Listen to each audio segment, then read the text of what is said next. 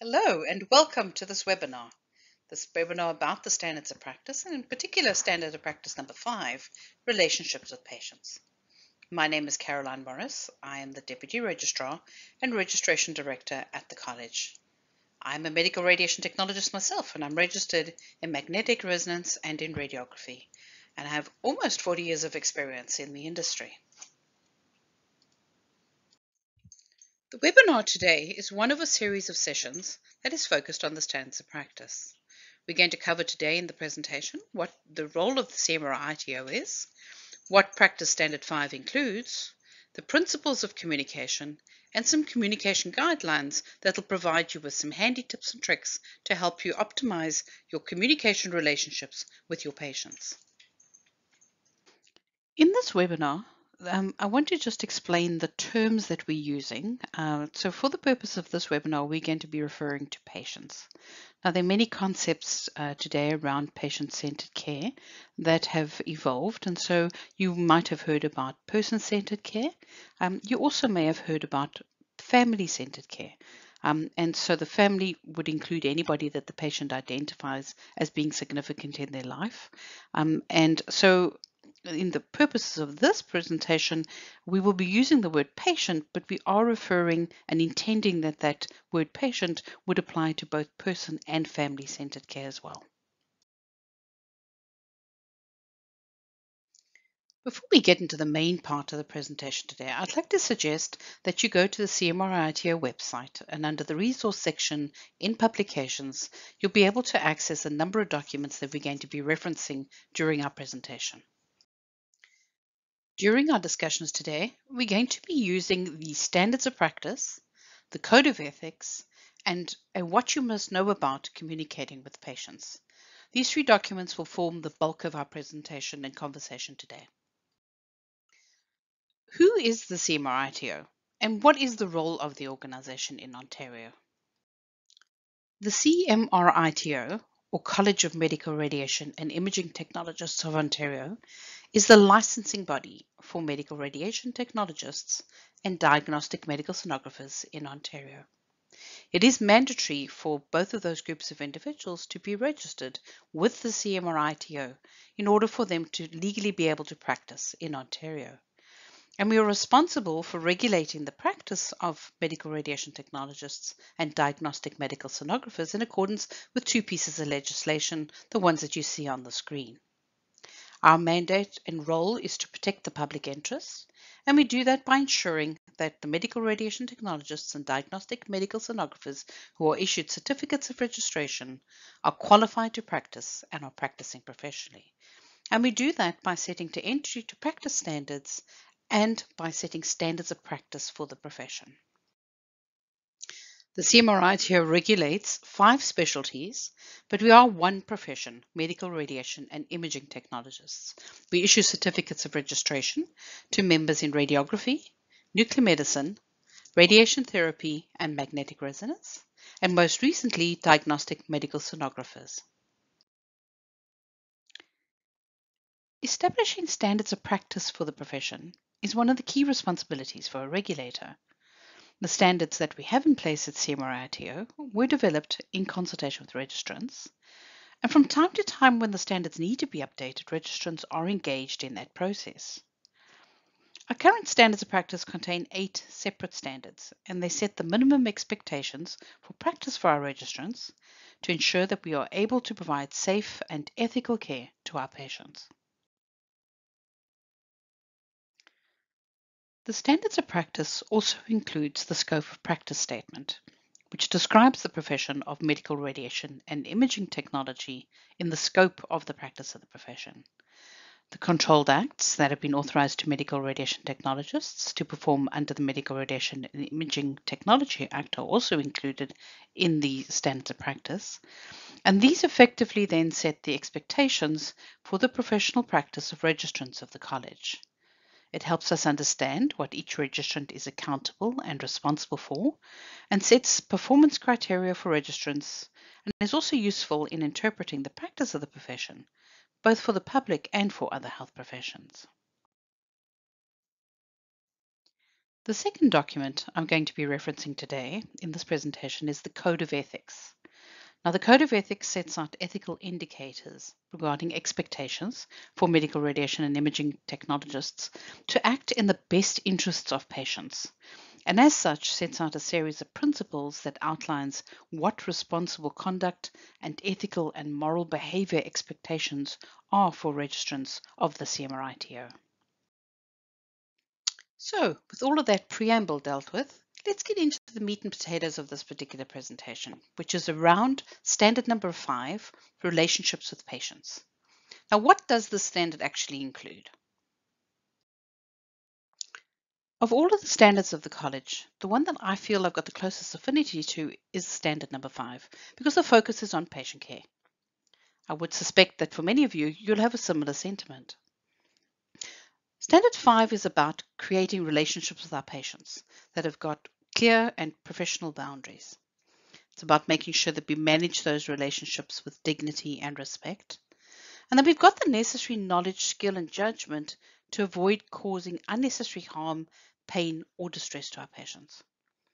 It's also about making sure that we're providing our patients with the information that they need to make informed decisions about whether they want to proceed with procedures and respecting the choices that they make. And lastly, the standards and the various indicators in there are about protecting and keeping confidential the information that you have about your patients. 15 indicators in Standard 5, I think, can be grouped into 3 main categories for the purposes of explanation. And the first revolves around providing information and answering questions to assist our patients to be able to provide informed consent. And if the questions they're asking are outside of our scope, referring their patient to where they can get the answers they need. And that group is the group that's here reflected in green. The second group is the group that's reflected in purple, and that is about assessing our patients. And that's about the reason we do that is to make sure that we're able to modify our procedures and tailor the procedure to their particular needs. We want to ensure we maintain the dignity of our patients by instructing them to only remove the necessary clothing and items and making sure that we cover the patient whenever we can. The second group also involves explaining what you're going to do and where you need to touch the patient and why, and obtaining consent to continue before you do anything. And then the last grouping revolves around confidentiality. So that's confidentiality of patient information and compliance with the legislation that's directly related to the standard. And in this diagram, you can see the relationship of how those pieces of legislation tie to each of the 3 groupings that I've just described. The next question I want to address in our discussion today is, why is effective communication so important to medical radiation technologists and diagnostic medical sonographers? The role that medical radiation technologists and diagnostic medical sonographers play in the healthcare services today is essential. We are there to provide diagnostic imaging and therapeutic services to patients. And by the very nature of the work that we do, the times that we are offering those services to patients is usually during extreme challenging and emotional times for those patients. Ensuring that our communication between us and our patients is effective is essential so that we can provide care that makes sure that our patients stay safe and that we can achieve effective and ethical outcomes. I'd like to perhaps take a moment and think about this from the patient's perspective. While you and I accept that technology is at the center of our practice, for patients, the environment and the experience can be very depersonalizing. In most of our procedures, both diagnostic and therapeutic, patients are required to remove their clothing. They go into rooms that are very dimly lit and are often extremely noisy. And the rooms are filled with these large and complex equipment. Patients have to undergo uncomfortable and sometimes painful procedures, if they need to have an injection, for instance. And many of the procedures could be embarrassing for patients. On top of that, we're asking them to hold still or maintain an awkward position for what is often a very lengthy period of time. Couple that with the fact that they're already anxious before they come because they're afraid of what we're going to find. The level of anxiety that our patients experience in our departments can easily be overlooked if we focus on the technology and not on the patient. Another factor in why effective communication is so important is because of the increasing voice of patients in healthcare today. There's a number of movements of patients where they've created their own associations. Governments have appointed ombudsmen, and there are a number of initiatives that are showing that patient and family-centered care is a priority. A lot of this work began back in 2010 with the Excellent Care for All Act, and since then, patient advocacy has continued to be a driving force in healthcare and is still extremely relevant today. Now that we've talked about why effective communication is so important, let's look at some strategies for success. So let's talk a little bit about the principles of communication. And here I'd like to focus on active listening. Now, what is active listening? Well, active listening is a way of listening and responding to another person that improves the mutual understanding between the two parties involved in the communication. It also helps us in recognizing somebody else's perspectives and feelings and helps us appreciate them. Additional concepts related to active listening is the concept of empathy, where you don't only listen to somebody's words, you actually show them that you care about them and their thoughts and feelings and are willing to actually give them time to hear them out, which leads to promoting respect and dignity for the individuals that you are communicating with. And lastly, it's about being present and engaged in that moment, being truly present in that moment. Our data demonstrates that the majority of the complaints that are received by CMRITO relate to communication breakdowns and not about the competence of our members.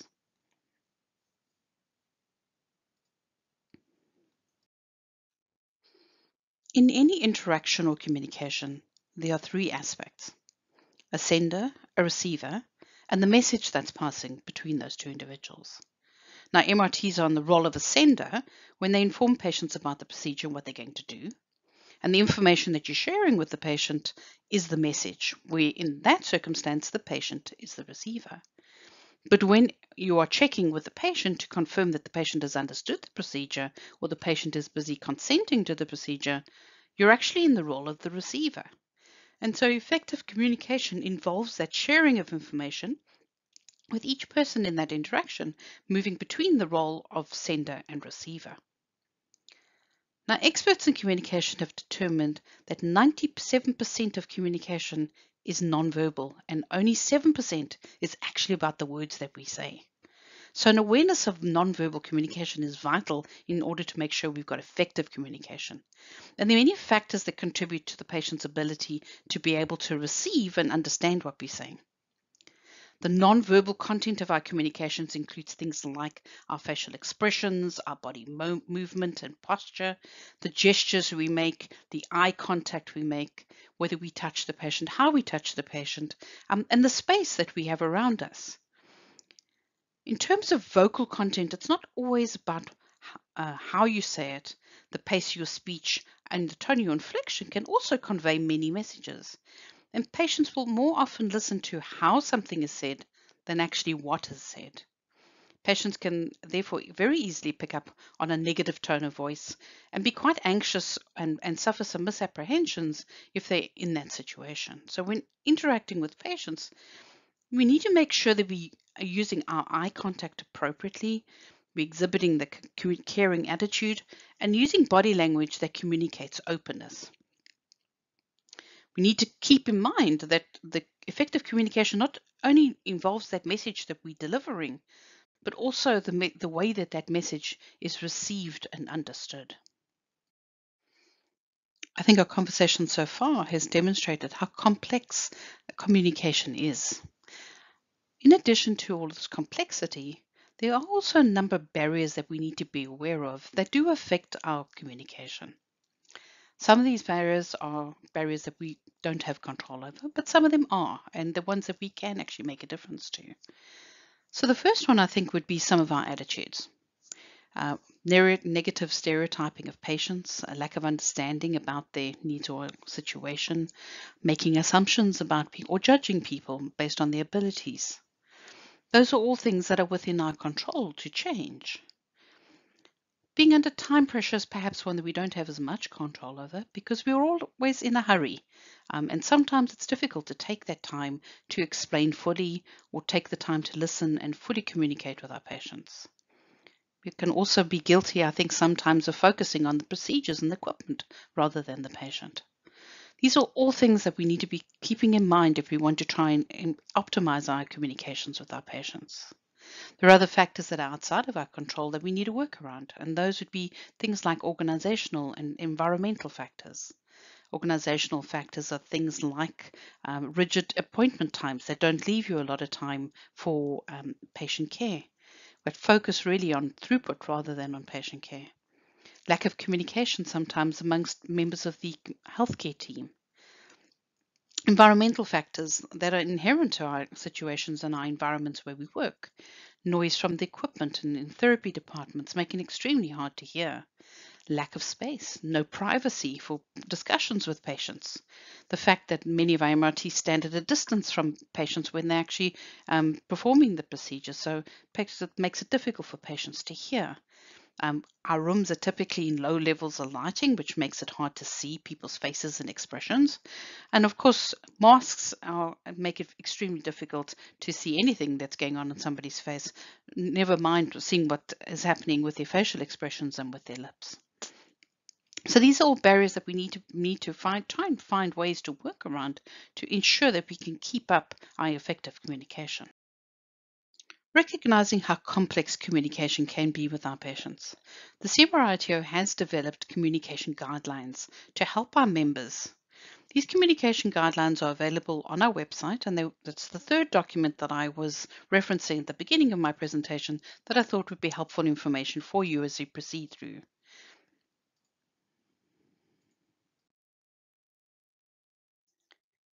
These guidelines form one of a series of guidelines that we put together for registrants called What You Must Know About.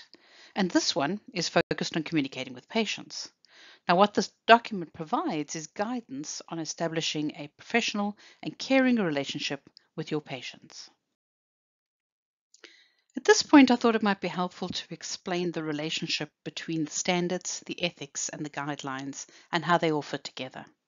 And for this purpose, in the What You Must Know About Communicating with Patients, on pages 11 to 13 of that particular document, there is a series of tables that explain how the standards, the ethics, and the communication guidelines relate to each other. For the next part of this presentation, I would like to consider and review with you the information that's in the communication guidelines to help you develop your relationship with patients and improve your communication. And what I'd like to do is consider those communication principles and guidelines that are in the document from three perspectives. We're going to look at it from what happens before you do the procedure, during the procedure, and then finally after the procedure. As we consider from before the procedure, we're going to look at some tips and tricks that might improve those communications with your patients from four different perspectives. We're going to look at the introductions, the ethical considerations, how to provide information on what to expect, and obtaining consent. The first step in our interaction with the patient is to establish a professional relationship, and that starts with our introductions and greetings. So if you can greet your patients, and maybe there's a caregiver with them, in a welcome manner, maintaining a positive attitude with good eye contact, and introduce yourself to the patient. Tell them a little bit about your profession and what it is that you're going to be doing. Many facilities use a nod procedure, N for the name, O for the occupation, and D for what you're going to do. You may also want to, at this point, introduce anybody else who might be present for the procedure and explain what their role is going to be in the procedure, and ask your patient whether they have any concerns or objections to having any other individuals being present in the room. It's important to check with your patient how they would like to be addressed. And if in doubt, be more formal. They can always ask you to be less formal, but don't use colloquial expressions like dear or sweetie. Patients will often find that offensive. It's also important to clarify the role of anybody else who's present and ask the patient if they would like their person to be involved in their procedure. The Code of Ethics also have some ethical considerations that you need to take into account as you start this professional relationship with your patients. And they're really around respecting the dignity, privacy, and autonomy of your patient, making sure that your boundaries for your professional relationship with them are very clear and appropriate, and making sure that you treat all patients equitably, regardless of where they come from, what color, what ethnic origin, what sex, what sexual orientation, gender identity, or family status or disability they may be displaying. Now that the introductions are out of the way and you've established a positive relationship, professional relationship with your patients, the next step is to provide some information. You want to provide some information on what the patient can expect when they're having their procedure done. And so you want to encourage the patient and their caregiver to participate where appropriate. Make sure that you're respecting their choices and perspectives, because remember, you're the expert on performing the procedure or the treatment, but the patient is the expert on themselves and their body. Be aware of again of that all those principles we discussed in the last section around your tone of voice, your nonverbal behavior, and ensuring that you've got those effective communication happening by messages being sent and received between you and the patient and their potential caregiver. Before we move on to actually performing the procedure, we need to discuss an important component of any procedure, and that is obtaining consent. The standards of practice and the code of ethics both have indicators that relate to your requirement as a healthcare professional providing services to patients to make sure that you have consent from the patient before you carry out any diagnostic or therapeutic procedure. It's important to recognize and realize that consent is not a single event. It's not an event where a patient signs a consent form and consent has been obtained. Consent is a process. So even if a patient has signed a form, that consent could be withdrawn at any time. Consent needs to be obtained before the procedure begins. And whether it's in writing or verbal, whatever your processes are at your particular facility, but it needs to be obtained before the procedure starts. And don't assume that you don't need to get consent if the patient has had this procedure done before. To obtain informed consent from a patient, there are a number of components that need to be explained to the patient with an opportunity for their patient to ask questions about the information. And the information that the patient needs to get about the process is information about the nature of the procedure, what the expected benefits, risks, and side effects of the procedure could be, if there are any alternatives that they should consider or could consider, and what would happen if they decide not to move forward with this particular procedure.